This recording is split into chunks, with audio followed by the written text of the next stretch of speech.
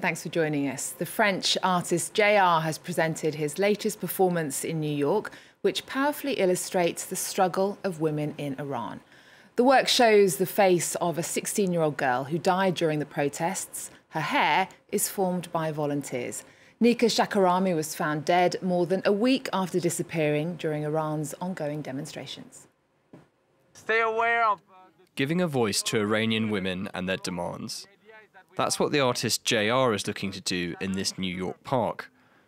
On the ground is his recreation of Nika Shakarami, a 16-year-old protester who died after a demonstration in late September. We got in touch with Nika's family, and her aunt sent us this portrait of her. It was one of the last images of her on social media which wasn't deleted. It meant a lot to the family that it was that photo. That's what we began using 2 weeks ago in Brazil and now here in New York.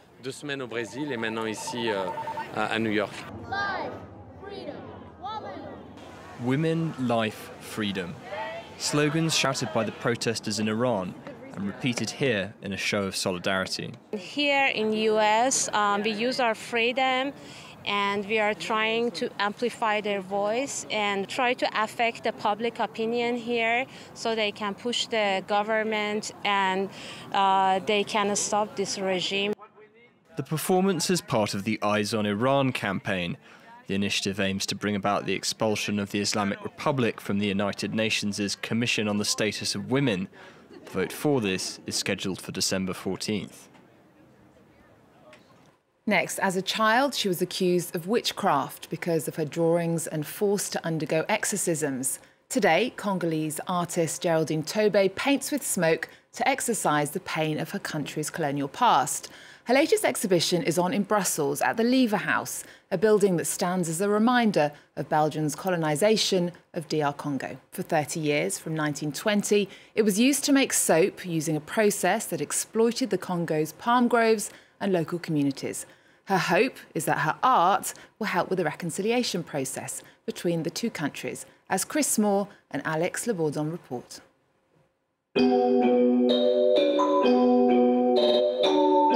Sombre, sometimes frightening, these faces appear to come from another world, like ghosts returning to haunt this building, a relic of Belgium's colonial past. But when this young Congolese artist decided to exhibit her works here, it was the future she was looking to. Putting on this exhibition in this historically charged building proves that there's a process underway. For me, it's a way of bringing Belgium and the Congolese people together. Yet just a few decades ago, these walls served as a trading post for a soap business importing Congolese palm oil.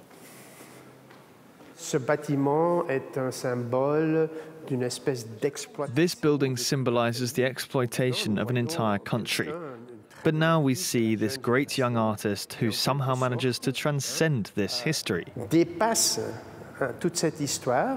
Turning suffering into beauty is something Géraldine learnt early on. She remembers suffering exorcism by fire when as a child she was accused of witchcraft. When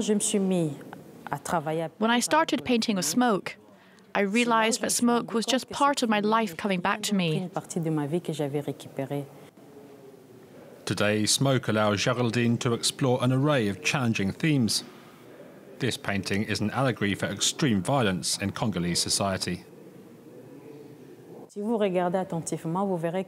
If you look closely, you can see this man is much stronger than the second one.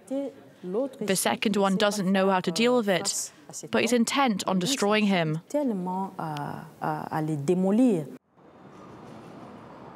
In a few weeks, this young artist will head back to Kinshasa, having given a voice to the past in Brussels.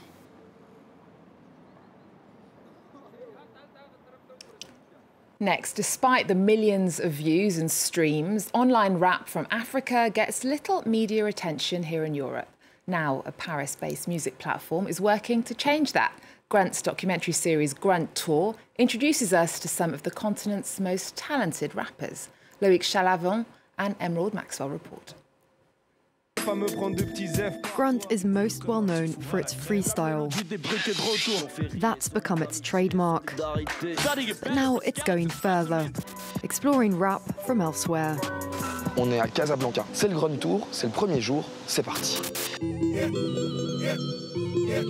The documentary series takes us to Africa, from Morocco to Nigeria, via Mali, Senegal and the Ivory Coast. The Grand Tour is really about always trying to renew our curiosity. If you stop being curious, there's no point in producing a music platform. Sometimes we get it right, sometimes we don't. But the idea is to get out there and to go where something's happening so that we can take its pulse. And there's a lot to cover, because the rap scene on the African continent is thriving, inspired by American and European rap culture, but above all, its rappers draw on their own country's musical traditions and trends. Ici, il y a la musique coupée décalée. Donc, on a appris à mélanger cette musique à notre manière de faire de hip-hop, en fait. On appelait ça le dirty décalé.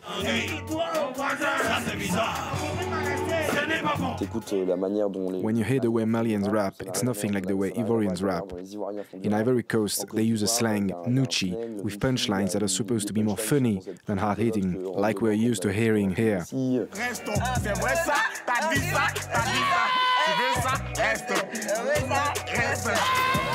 Local dialects are also key to developing each country's own musical identity, from Nouchi in the Ivory Coast to Darija in Morocco and Bambara in Mali. On essaie de créer un genre de jargon propre au Bambara, en fait. Même si la personne ne connaît pas la langue, il faut qu'il capte vite fait, ce son-là, ça vient du Mali. Bara e bofa, blagoro e bassa, bolongono fanga jago e babonya, rente ben bolo, mseni e flag. Grunt Tour can be found on Grunt's YouTube channel. The platform's built up a dedicated following of more than 200,000 subscribers and clocked up nearly 39 million views since launching at the end of 2011. Definitely worth watching. Now, Mexico is reclaiming its indigenous heritage after accusing some big international brands of cultural appropriation. Last month, Ralph Lauren apologised for selling a coat which allegedly copied Mexican sarape designs. The US fashion chain was accused of plagiarism by the Mexican First Lady as well as a culture minister. Mexico has aimed similar complaints at other big brands in recent years, including French labels Louis Vuitton and Isabel Marant and high street stores Zara and Mango. The workload is tremendous, the tools are basic, but the result is 100% handmade. In this small workshop, traditional clothing has been made for 2 generations. And it's where Arcadio carries on his father's legacy. I started working at the age of 8. I remember that it used to come up to there on me. My father was the one who taught me everything. He worked all his life in the fabric business. It's very exciting if you have the love and the passion for the work. The sarape designs originate from the village of Contle, in the state of Tlaxcala.